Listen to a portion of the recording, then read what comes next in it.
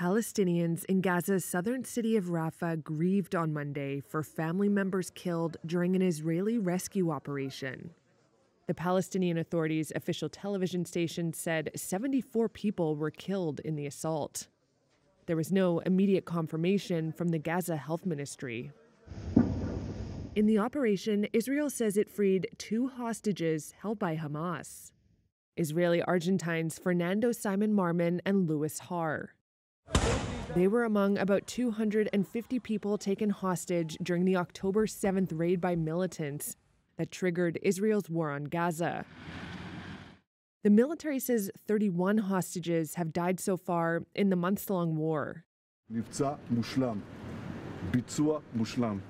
Israeli Prime Minister Benjamin Netanyahu called the mission a perfect operation while speaking to special police unit officers who were involved in it. The military and security service also took part, and this Israeli army footage is said to show the men's rescue, as well as their emotional reunion with family members.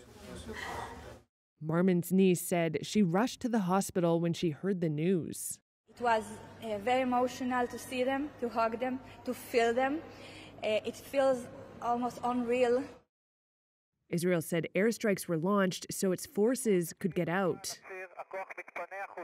Hamas's armed wing says 3 hostages died in their aftermath, without elaborating. People in the city said 2 mosques and several residential buildings were hit in more than an hour of strikes. At this hospital, a doctor says the dead and wounded began arriving within minutes.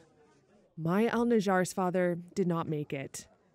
The young girl's eyes well up with tears as she describes what happened. We were in the tent, me and all my family, when the bullets all came at us, she says. Ibrahim Hassouna said his relatives were killed at least 2 miles from the military operation. He says he's the only survivor in his family. My family members were sleeping, he says.